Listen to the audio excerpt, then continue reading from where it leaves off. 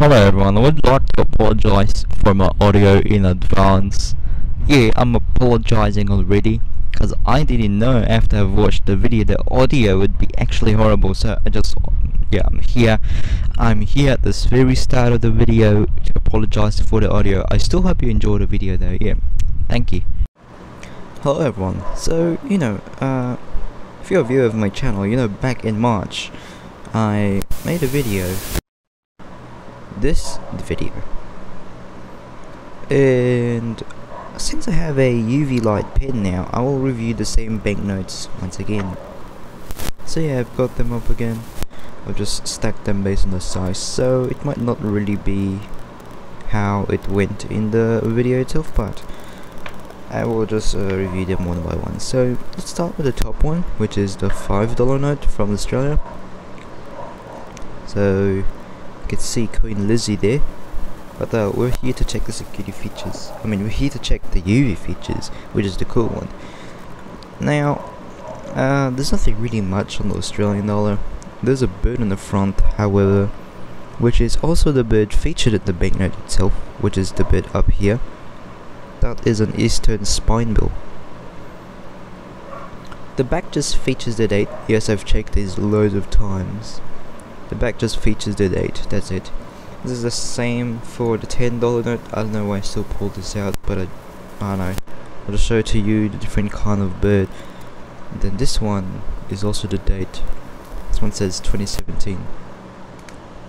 Also, even without using the UV light, you can determine the date of its production. So you can see the first two numbers in the serial number. You can see the number there, it says 17, it's made in 2017. Over here it says 16, it's made in 2016. So that's one way to determine when a note is made. Now let's move on to the next currency, which is the Maldivian rupiah. Maldives is a country in the Indian Ocean, and you may have heard about Maldives. It's a really beautiful country.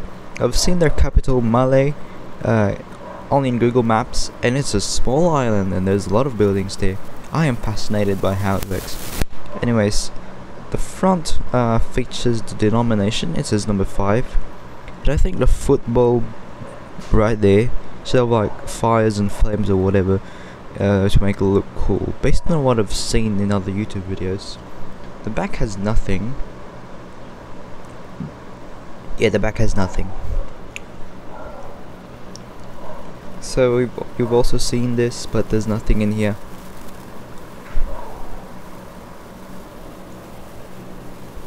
This, however, the Indian rupees, the security metallic strip, they light up in yellow. I'm just gonna show it, just gonna show the bird of it. So you can see it lights up in yellow. You can see it from the back as well. There's some of these small squiggly lines that appear there. Yeah. Okay, so this is the 100 Pakistani rupees. Now it's just the same again with the security strip or lines. I can see it's being green and blue again. I think if we turn to the back we'll see it more. There we go. It's green and blue. There's these small threads again. Now moving on here. Okay, we can see the line again in different color. Okay, this one featured the denomination and the line again in different color. It's nothing much. Okay, this one lights up. The what do you call this? The serial number lights up. I've got the other old ones as well from Indonesia. These are from 2016. They have a massive 2022 upgrade. The details at the back is the thing at the back is more detailed, as you can see right here, but in the new one it's more detailed. So I think there should be something appearing in here. I think I just use a different type of UV light, that's why there's nothing that's appearing. I'm so sorry to disappoint my Indonesian viewers, but the serial number does light up though. Now moving on to the last, which is the Nepalese rupee. So in total we've had 4 rupees in here, 4 currency named rupees: Libyan rupiah, Indonesian rupiah, Pakistani rupee, Indian rupee, and lastly the Nepalese rupee. Okay, that's 5. So how are they related exactly?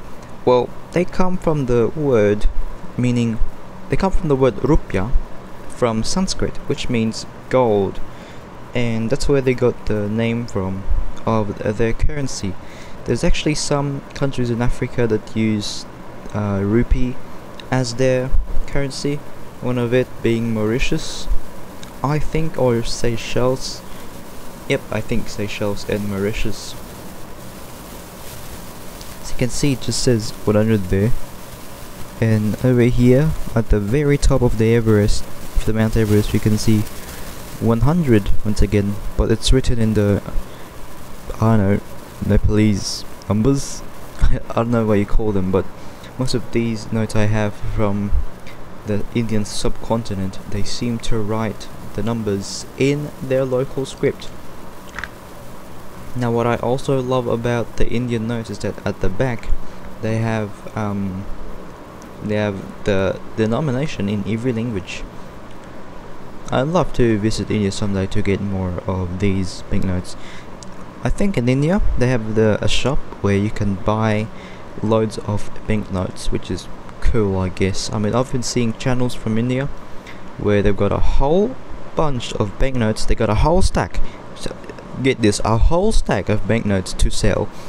I don't know where they're getting this. Hopefully it's not an illegal type of thing, but I would like to buy this someday.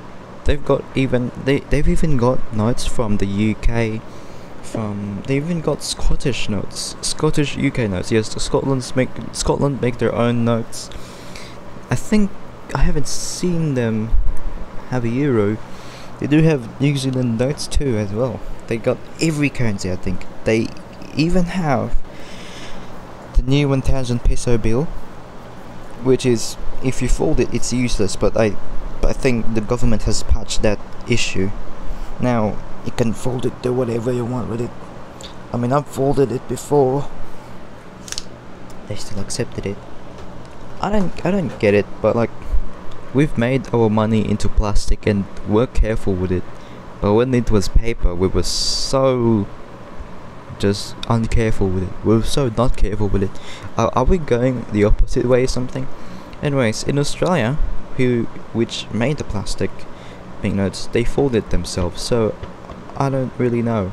But in Maldives, when they released it the first time, when they released these plastic notes for the first time, I actually saw in their website that you shouldn't fold the notes and just keep it straight. But I've seen a video of a Maldivian man just, folding the note over his hand and then just counting it like that.